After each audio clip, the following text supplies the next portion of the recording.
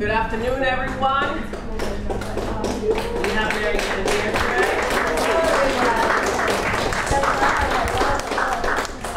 Per Piper, we ask you, that sounded funny, we ask you to please shut off your phone or put it on silence, please, to respect the space. Thank you so much.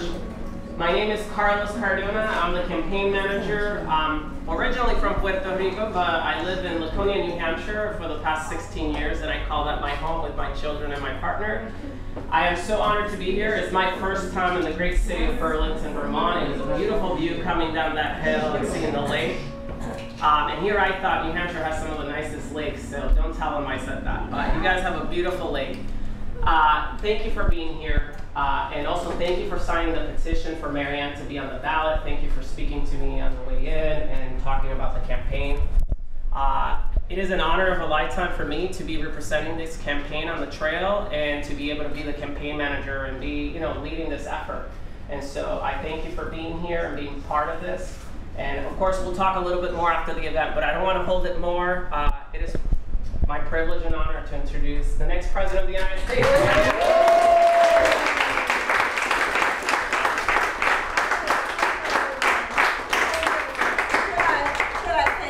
Should I sit or should I stand?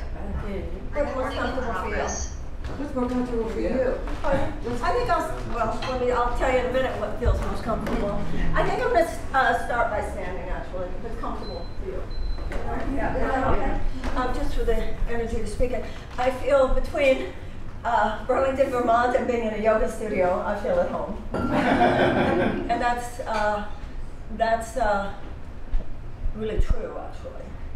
Because I feel that in order to address the challenges of this time, the question is not just what we do, but the consciousness with which we do it. Gandhi said the end is inherent in the means. Who we are right now isn't as important as what we do, because what we need to do, first of all, if we only do it from old think, it's that Einstein thing. We will not solve the problems of the world from the thinking we were at when we created them. And also, the political paradigm that dominates our country and our world, really, is so transactional. It's something that is a relic of the 20th century. It is part of what created the problems of the 21st century, but it is a completely inadequate model for addressing the challenges of the 21st century.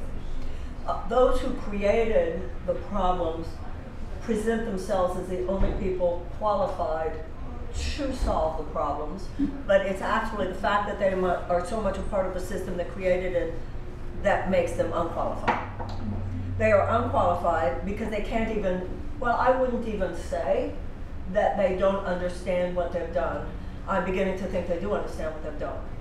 I used to think that they were simply chopping wood and carrying water for corporate interests in the United States, but I've come to understand they simply are another corporate interest in the United States. So we have a problem. On the other hand, this country has had real problems before, and I know that it's very tempting right now for those who take a real good, conscious overview of what's happening in this country. Thank you so much. It's very tempting to feel angry, depressed, go numb, they've got it all locked up. But I think we should take a little historical overview. Certainly the abolitionists had desperate days. And certainly the women suffragists had desperate days. And the early labor organizers had desperate days. And the civil rights movement, those people had desperate days. It's simply our turn. So while what we need to do is huge and historic, our ancestors have made huge and historic course corrections before. It's simply our turn. And also, I'm sure that we all realize that the problems we have today are simply the latest iteration of the problems we've had from the beginning. Because out of 56 signers of the Declaration of Independence, all of them having risked their lives to sign a document that truly does open up an ideal of possibility that is as radical today as it was over 200 years ago, the very idea that all of us are equal and all of us deserve a chance to. They called it life, liberty, and the pursuit of happiness. We would call it self-actualization. It's the same thing. And that everyone should have that opportunity. But out of that 56 men who signed the document, risking their lives to do it, because if the British had won, they all would have been hanged. But 41 of those 56 were slave owners. So that dichotomy, that struggle is the American story. It has always been with us. And we are simply living out the latest iteration. Today, the struggle is not between those of us who believe in the ideal and recognize that we are keepers of that ideal and that story and that dream. Today, the struggle is not with a particular institution. Slavery.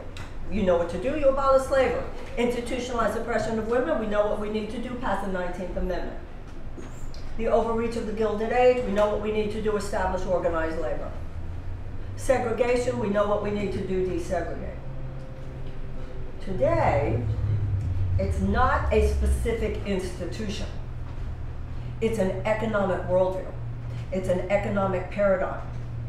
And it has financialized everything. It commodifies everything, even human beings. And it is expressed through a matrix of corporate power. It's insurance companies, which is why we don't have universal health care. It's pharmaceutical companies, which is why we have over 1 million people rationing their insulin in this country, and 18 million who cannot afford to fulfill the prescriptions that their doctors give them. It's big food companies, which is why we have carcinogenic ingredients in some of our food. It's big agriculture companies and what they've done to agriculture and farming and the land in this country.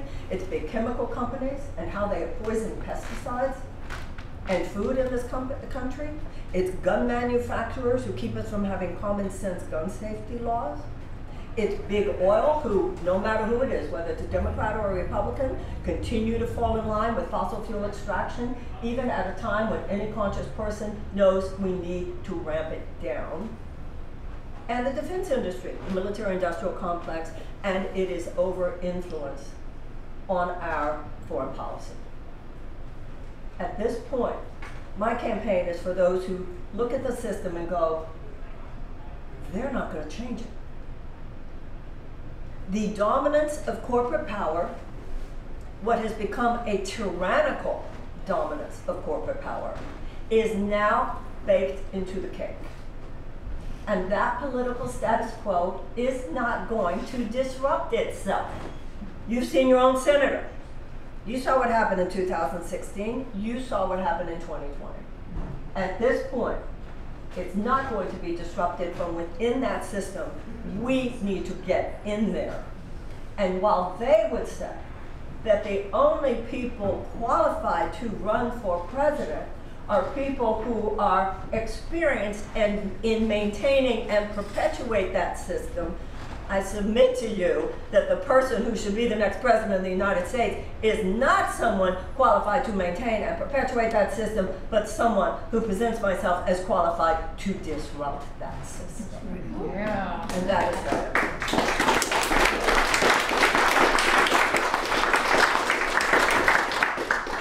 And once again, this is Vermont. You have seen it with your own senator. You know what they do on the level of the primary.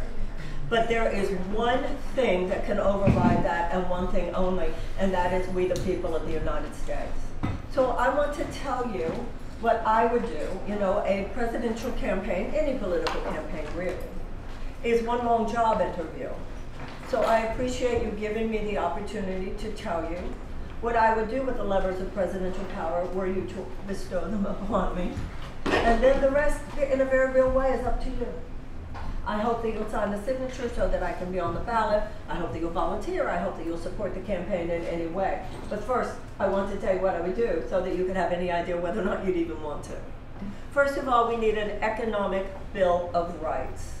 We need universal health care. And before I say these things, I want to point out that every position I have here as part of the Economic Bill of Rights, which is based on Roosevelt's Economic Bill of Rights, is considered a moderate position in every other advanced democracy. That's number one.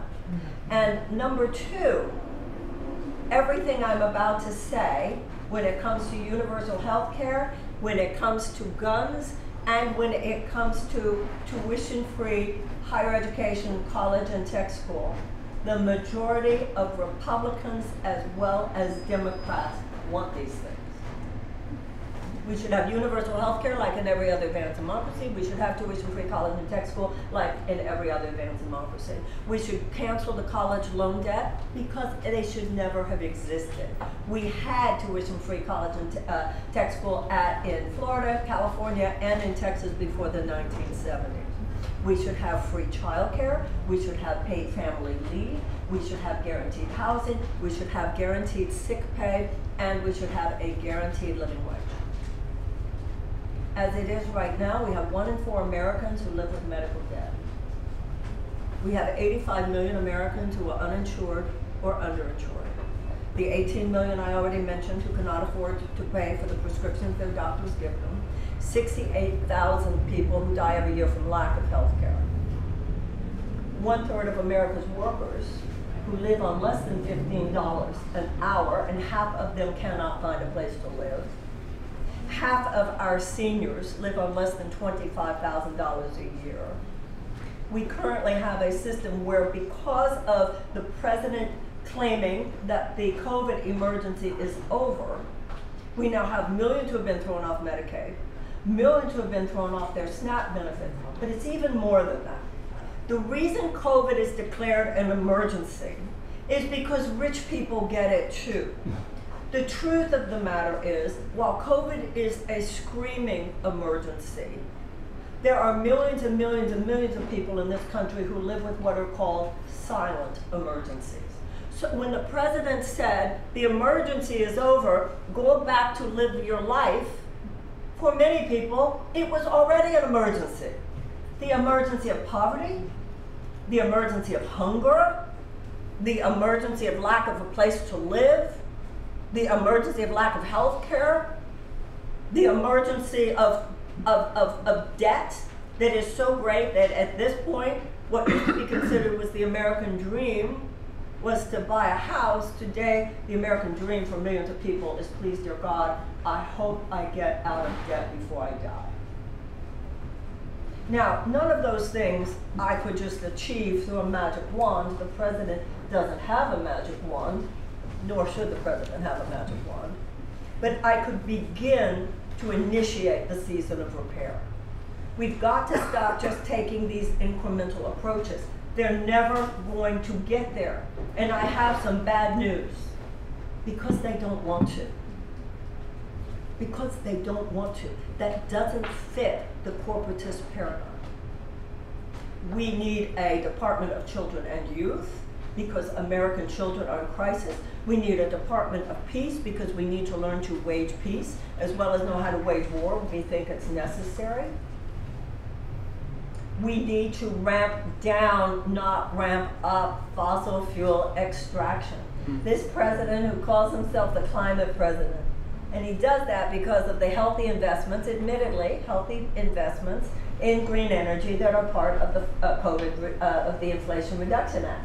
But you have to do more than invest in green. You have to stop doing dirty. This president has given more oil drilling permits than Trump did.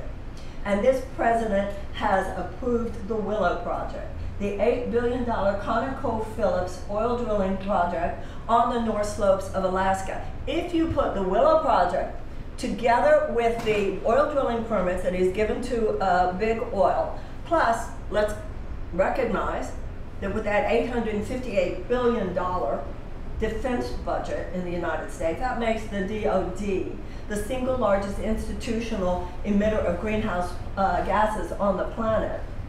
They completely nullify any of these benefits of green energy investments that are in the Inflation Reduction Act. I would declare an emergency. I would declare a climate emergency. I would cancel the Willow Project on day one.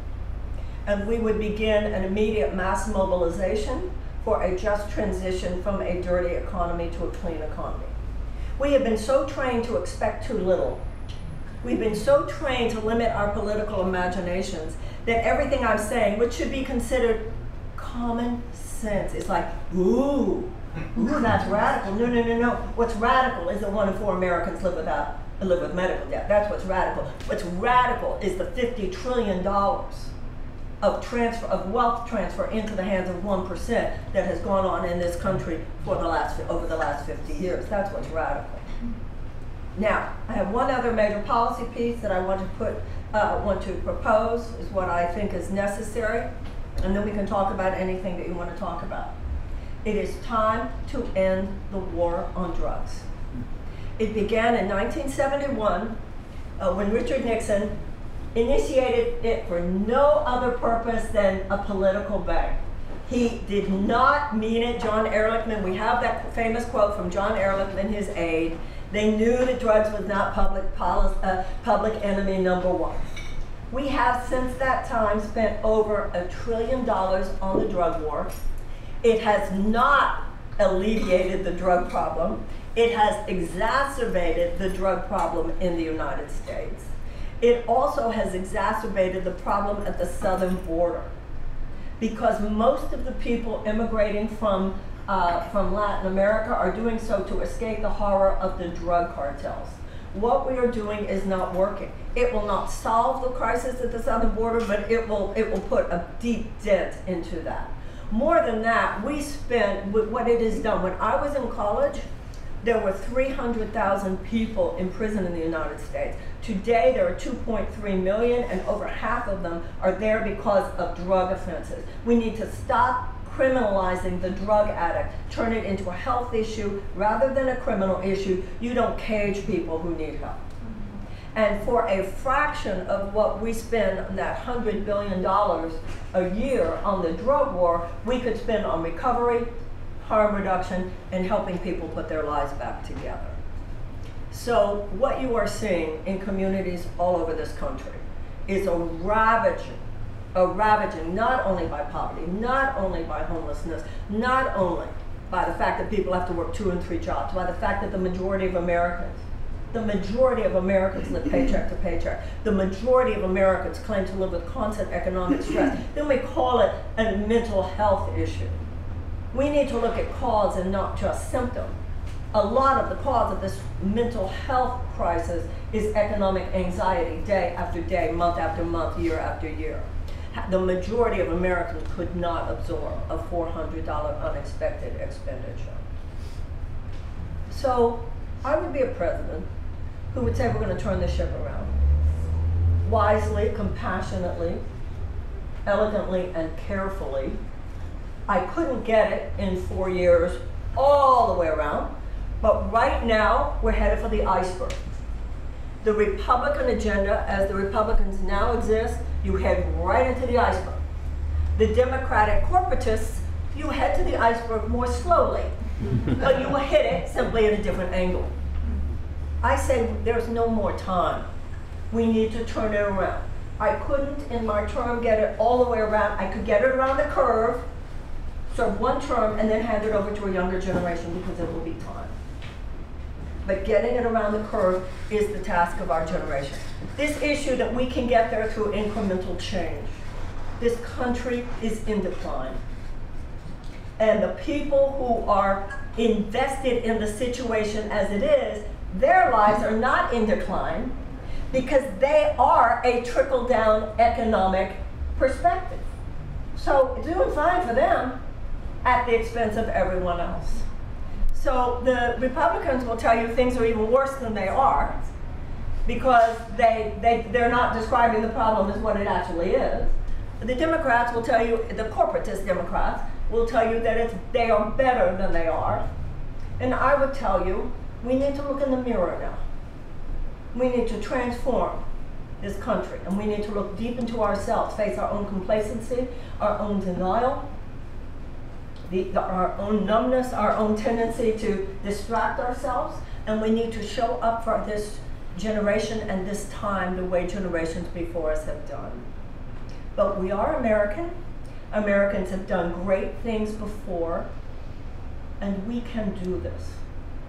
Abraham Lincoln stood on the battlefield at Gettysburg, and he said that the men who died for the Union there had given their last full measure of devotion so that a government of the people and by the people and for the people would not perish from the earth.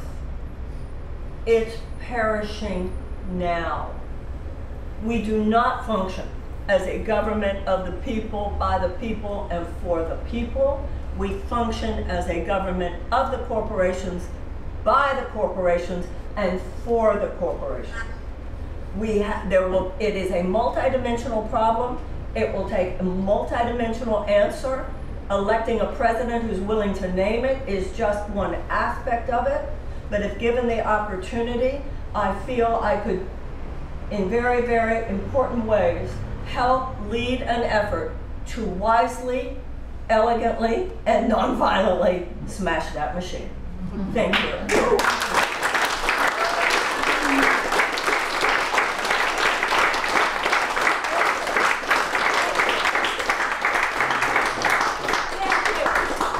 Now let's talk about whatever you want to talk about. You can ask whatever you want to ask, but also bring up whatever topic that you want for discussion in the group or whatever. So this is a conversation with all of us. So who'd like to begin? I'll begin. Okay. Well, first of all, I want to thank you so much for coming to Vermont. Thank you. And I'm just so pleased to see you in person. Thank you. Watching you on the internet. Thank you. And I have to ask, how does A Course in Miracles fit in to how you would run the country? Well, first of all, the Course in Miracles makes it clear. When I began earlier saying who we are is as important as what we do. I wrote a book in the late 90s called Healing the Soul of America. And when I did that, what I was interested in was the interface of spirituality and politics. And I did a lot of study, thank you so much. I did a lot of study of American history that I had the kind of, I went to school and I studied American history, but I did a deep dive to write that book that I had not. And when I started reading and researching about spirituality and politics, I realized this is not a wheel you have to reinvent. It's already been done. Gandhi, in many ways, having been a student of Thoreau, the American transcendentalist, really interesting about Gandhi. And then, of course, Dr. Martin Luther King went over to India and studied the principles of nonviolence, which was also based on a lot of Quaker philosophy, the idea of an inner light within us. And then Dr. King went over to India and studied the principles of nonviolence, brought them over for application to the struggle for civil rights in the United States in the 1960s. So I see things exactly as they do, which to me is very Course in Miracles, or any other serious spiritual and religious path. So first of all, there is no religious or spiritual perspective that gives any of us a pass on addressing the suffering of other sentient beings. So that's where it does for me more. I don't care about their data, I care about human despair. I don't care about their punditry, I care about human suffering. That is number one. And I see loving one another as the answer. Don't tell me that when they said, oh, we're going to cut child poverty in half. First of all, my first thought was, well, if you could cut it in half, why don't you eliminate the whole thing? But that's okay. Then they said, we're going to do it through a child tax credit. Great. And they did it with a child tax credit. And that cut poverty in half. For how long? 6 months. And then that child tax credit expired. They didn't permanentize it. They had already gotten the PR benefit. How does A Course in Miracles fit in? Excuse me. We need a mother in the White House. You can take that however you want. And the idea that there are hungry children in America is unacceptable to me. Don't talk to me about love when we have hungry children who are not fed. Don't talk to me about love when we are raping a planet that some people here are going to have to live on long past the time when I'm gone. When there are young people in America who are saying, well, normally I'd be thinking of having children, But given the state of the planet, I don't think it would be responsible. Love means repair this planet. So to me, what A Course in Miracles says is that we should try to be loving people, that we should try to be generous people, that we should think not only of ourselves but of others, and that we should go wherever we feel in our hearts directed to go, where we might be the presence of the alternative. And to me, all that politics is our collective behavior. So to me, public policy should reflect goodness and integrity, just like personal behavior should. Now, what the corporatist mentality says is, oh no, public policy is morally morally neutral. There is no such thing as morally neutral. So if you have an amoral system, it will turn into immoral consequences. So when you ask me how A Course in Miracles would fit in, that's the answer. How do we move the American political system, social system, and economic system back into alignment with the better angels of our nature?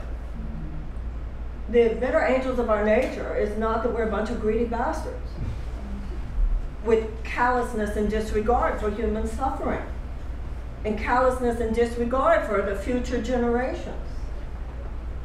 And I am a bit of a romantic about American democracy.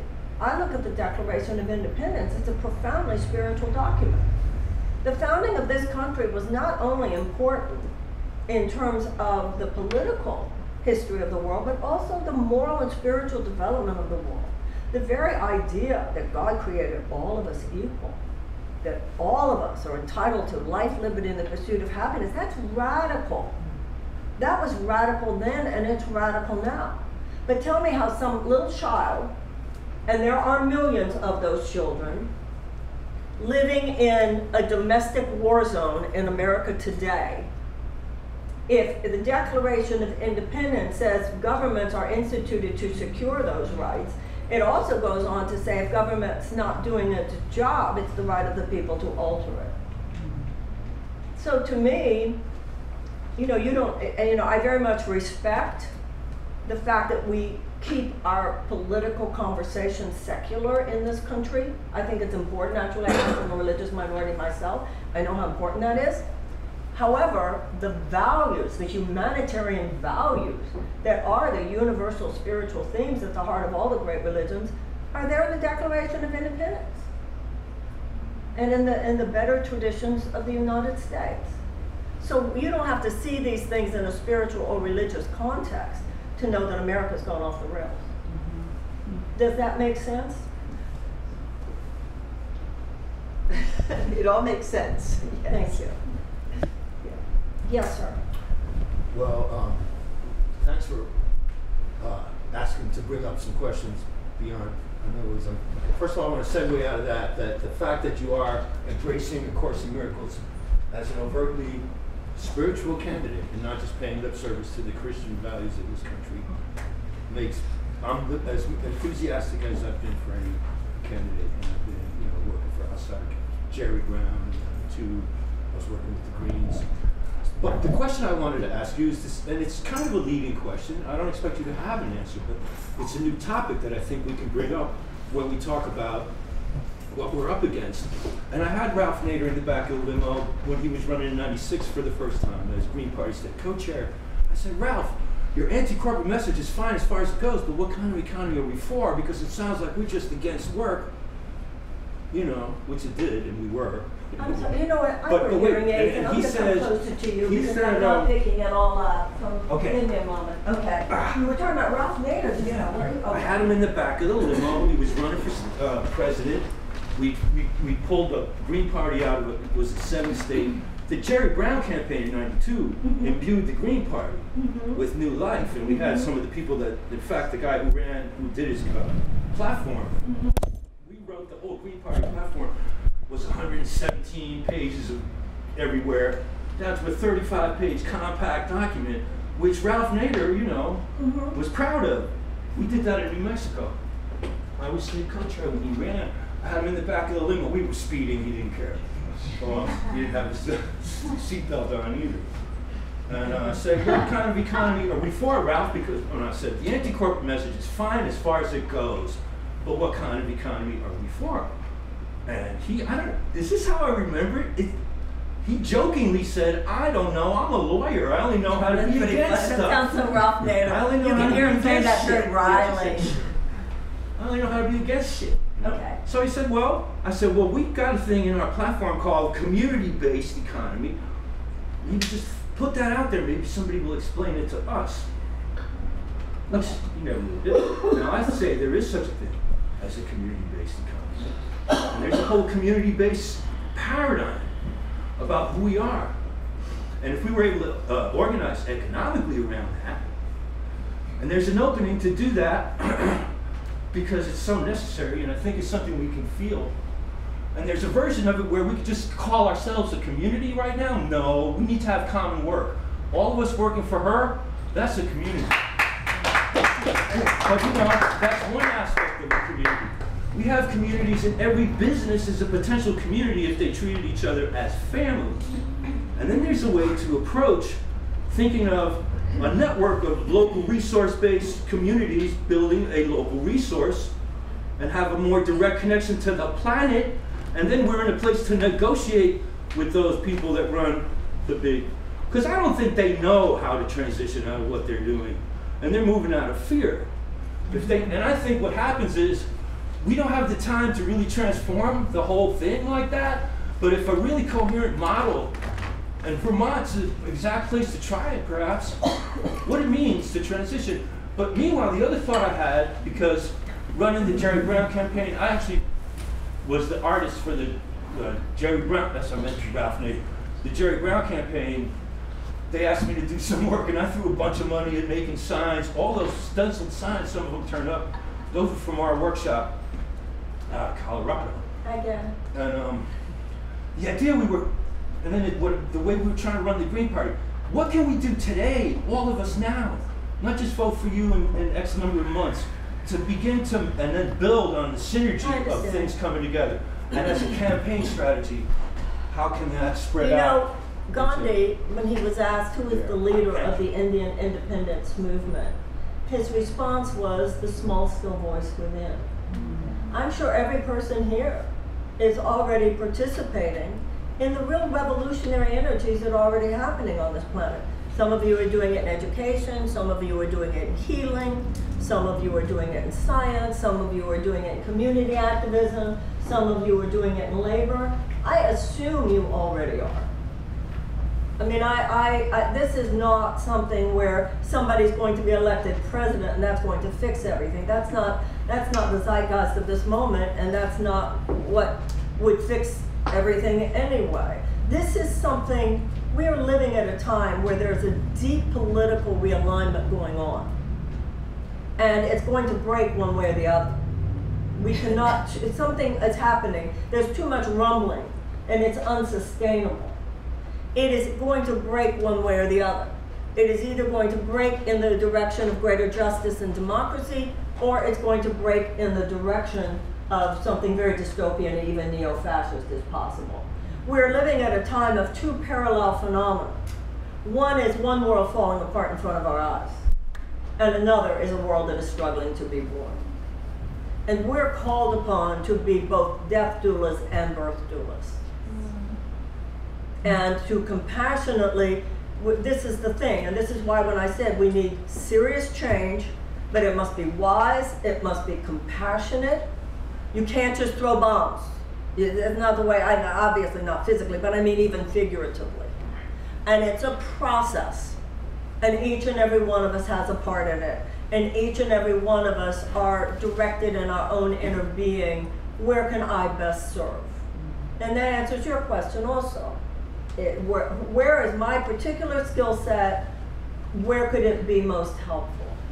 Now, in terms of the economy, capitalism is not a light switch you turn off or on. Richard Wolff talks about that. Everything's in flux, and we can't like say, okay, we're gonna have a carrying economy now. It's not like that. You can't, nobody gets to say, oh, okay, this, I mean, that's dictatorial, even if it's a good thing, right? That's not the way it works. But each of us in our own way can start to transition in the area where we are to a more caring, compassionate way of doing business, doing life, doing personal relationships, doing cultural relationships, doing social relationships, doing political relationships.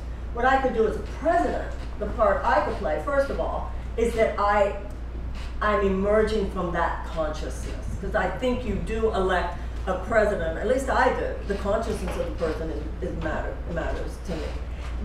And we've been tricked a couple times in my lifetime. Oh, you said this, this, and this, so I think that must mean you would do this, this, and this, and I've been surprised, and we've been played a couple times on that. But that's kind of a different story. What we can do is put guardrails, appropriate guardrails up that used to exist in this country that keep corporate power from its unfettered overreach, by which it is now putting its tentacles into every corner of American society and tearing us apart.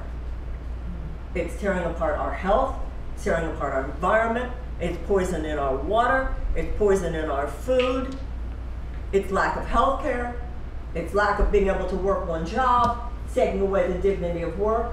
At what point do we push back?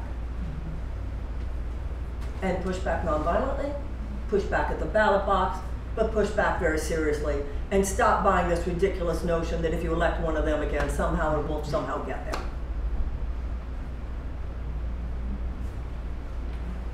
Yes, ma'am. What do you say to Oh, is that you, Meredith? Yes. I don't have my glasses on. I didn't realize one of my close girlfriends, actually. Hi, darling. I didn't realize that was you. What do you say to people who say, voting in a primary, vote for, Marianne? Yeah, we got to all elect Biden. We got to get behind Biden because the fascists are at the door. Yeah. Right? That question. Okay. It's a primary. You can't be a spoiler if it's a primary. That's number one. Number two, the Republicans had a lot of candidates in 2016. They still won. The Democrats had a lot of candidates in 2020. They still won. This idea, if you have a lot of candidates, it's going to make it harder. No, that's just their PR narrative they have come up with.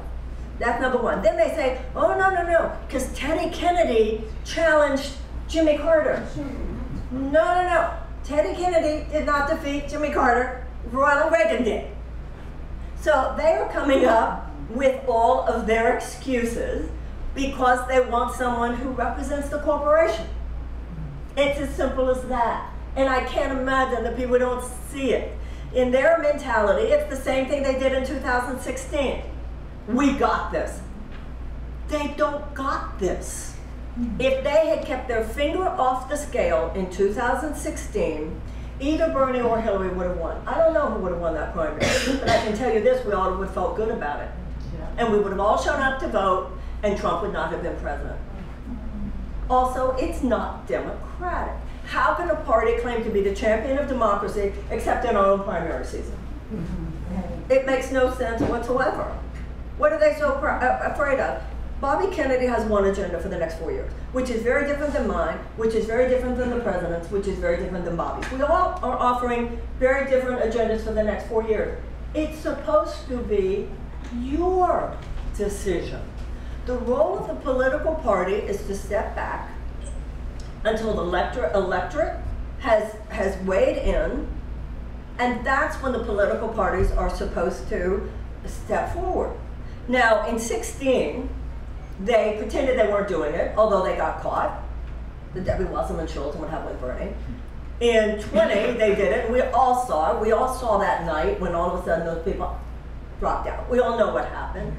Now, they don't even pretend. They don't even pretend. It's extraordinary. No, we are going with Biden. He is an incumbent. Where in the Constitution? People treat me like, who let you in? I'll tell you who let me in. James Madison, with a little help from Susan B. Anthony. Right? The Constitution says running for president, you have to have been born here, have lived here for 14 years, and 35 years or older. And political parties are not even mentioned in the Constitution. George Washington warned us against them, saying they could form factions of men who are more concerned with their party than with their country. John Adams said they could become the biggest threat to democracy. Now, I'm a Roosevelt Democrat. So I just want the traditional pillars of the Democratic Party, which was unabashed, unequivocal advocacy for the working people of the United States. If the Democratic Party was displaying unequivocal advocacy for the working people of the United States, the minimum wage would not be $7.25 an hour. And let us all grow up, okay? Let us all, this is my experience of Americans. You could take any two of us in this room. We don't even have to know each other. We could say, okay, let's go out to dinner tonight. My experience of Americans is within an hour, we'd be having a deep conversation. And we'd be getting real. And we'd be talking about what's really going on in our lives. When it comes to our public dialogue, we've been trained to be shallow and get kind of dumb and speak in handed down narratives and go kind of 6th grade. Oh, they say we have to go with Biden. Who said we have to go with Biden? Not me. So we all have to bring the same maturity and authenticity with which we speak in our regular lives into the political space. We need a level of maturity and a level of openness and independence of thinking that we apply in every aspect of our lives. So this idea that we all have to line up behind Biden, I want to tell you something, Marianne. There is an entire generation of Americans who are not going to vote for a man who approved the Willow Project. They're not. And I'm not afraid, as a Democrat who understands, when people say to me, oh, Marianne, how could you be doing this? Don't you understand the fascists are at the door? I'm doing this because the fascists are at the door. I agree with Franklin Roosevelt, who said we wouldn't have a fascist takeover in this country as long as democracy delivers on its promises. No universal health care, no living wage, guaranteed living wage, no tuition-free textbook. Democracy is not delivering on its promises. So I'm not worried as a Democrat about people voting for Trump or any of them. If we lose in 2024, it will be because of all the people who stay home. Okay. And that should not be considered, ooh, how could she say that? It should be considered that we're having a conversation. You may or may not agree, but my saying that should not be squelched. There should not be a command on high, don't let her on MSNBC. There should not be a command on high, don't let her on CNN, when Republicans who are polling less than I are on there routinely. They have their CNN town halls, their Meet the Press. You have no idea. People that I hire who 2 and 3 days later, oh, I can't do it, and then go work for the Democratic Party doing the things they were hired by me to do. I don't think people would be very pleased. Except, you know what? Everything I've said here today, I haven't said anything we don't all already know. Maybe I gave a statistic or two, but everything I've said, you either know or you really do know. So that's what I say. I say that I'm going to say this extraordinarily radical thing.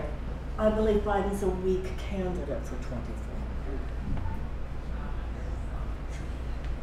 Now, if Vivek and Bobby keep with all the dude cupcake stuff, with their shirts off and all that, those videos, I just might have to make a yoga video.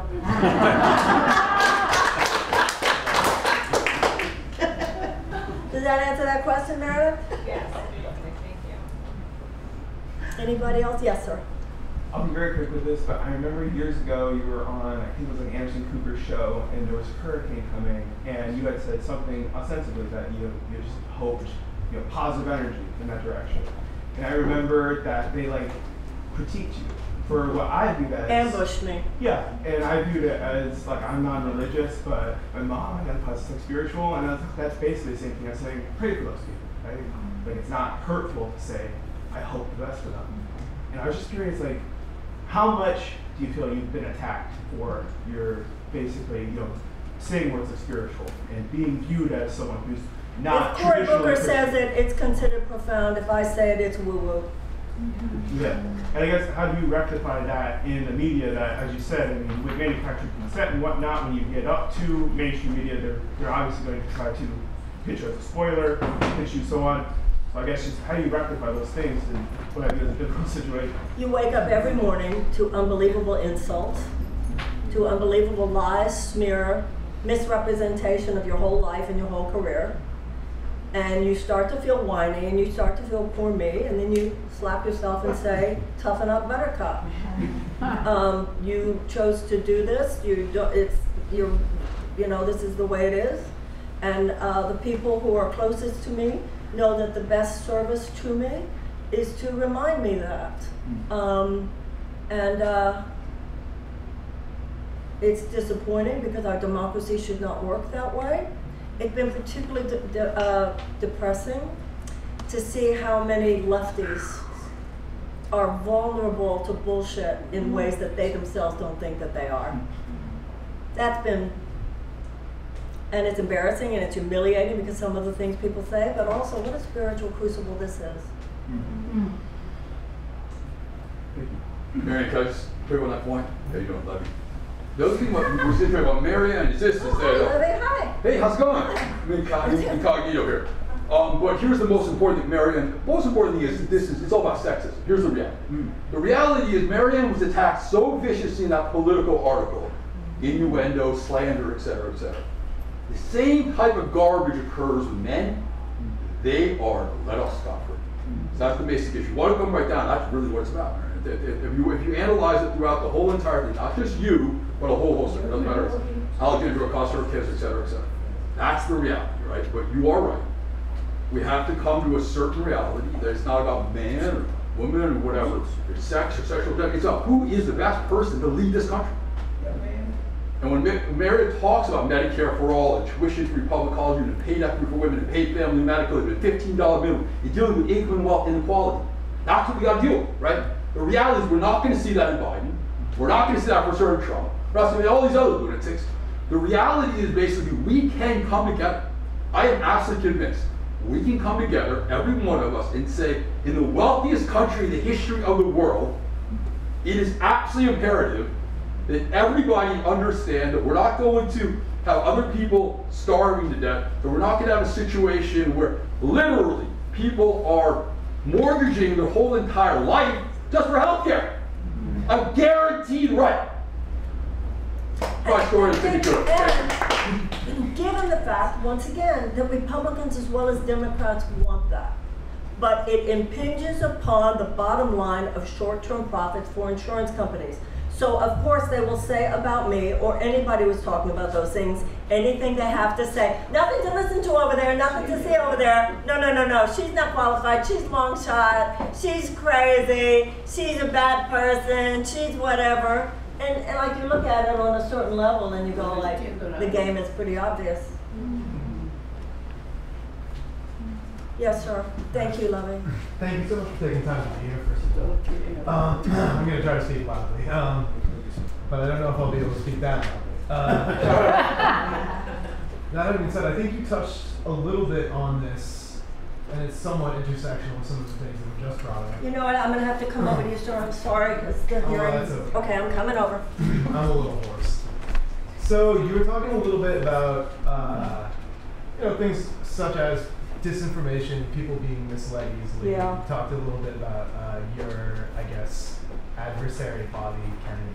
I'm wondering, as someone who's seen kind of as a leader in mental, physical, spiritual wellness, what thoughts you have about how large parts of the American imagination in communities regarding that have been taken to conspiratorial thinking, whether it be distrusting seed oils or talking about mass, kidnapping of children that may or may not actually be happening. All kinds of crazy things like that.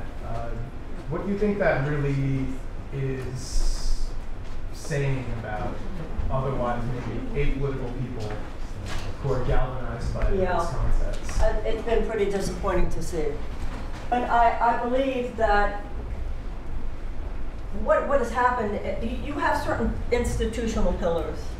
that we all have to, for the most part, trust. The CDC would be an example. There have to be some institutions that, for the most part, we trust. And what's happening now, I believe, is that there is conspiratorial distrust that is in part created by the fact that there was governmental secrecy that should not have been there. If they had been more honest with the American people from the beginning, if the American people had more reason to believe officialdom over the last 10 or 15 years, then when a situation happened that we really needed to more than not listen to officialdom, it was like somebody crying wolf. So clearly people have taken something way too far, like into conspiracy, almost like, what are you talking about, land? But some of their original questioning that was dismissed was legitimate. And so I think that treating the people, one of the things that I have learned, well, I learned this before this as part of my career. My father used to say, talk to the smartest person on the jury. He was a lawyer. And I learned a long time ago that if you speak from an intelligent place, people hear you from an intelligent place. And politics talks to people like we're dumb. It talks down to people thinking that's how you get power. And so from that place, there were too many areas and too many things where clearly people were not told the truth. And so because of the areas where people really weren't told the truth, people went like wacko with it. Like just assuming everything's a lie. And not everything is a lie. Does that answer your question? Somewhat, yeah. Yeah. It's putting that cat back in the bag is going to take time. Yes. Hi, I saw you speak in Manchester a couple of months ago. I live in Burlington, and yeah, cool. It's really nice to see you again. I don't have any questions for you. I love what you're doing. Thank you. You're leading with values, and that's what? about, you're leading with values. Thank you. That's about the best anybody can do. And I'm really excited about your Department of Children and Youth. And yeah, I actually have to leave pretty soon, but I just wanted to say thank you so much. Thank you. And I really value the work that you do, as do a lot of young people. Thank you. Thank you very, very much. Yep.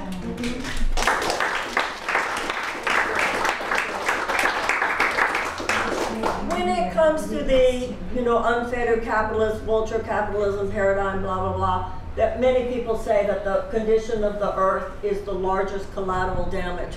I think children are the largest collateral damage. Children are not old enough to work, so they don't have any financial leverage. They're not old enough to vote, so they don't have any, they're not a demographic, they don't have any political leverage, and they're not a constituency. And I would wish to see a massive, massive transfer of resources in the direction of children 10 years and younger. I don't think we have even begun to grapple as a country with the fact you think you have a mental health crisis now. Just wait 10 years when we are seeing growing into adulthood a generation who, when in elementary school and middle school and high school, prayed every day they would not get shot.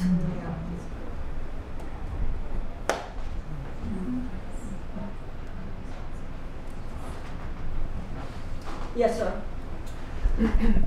In 2016, somebody asked me if I could pick anybody in the world to be president. I said your name, and then 4 years later you ran for president, and that was... So it was you!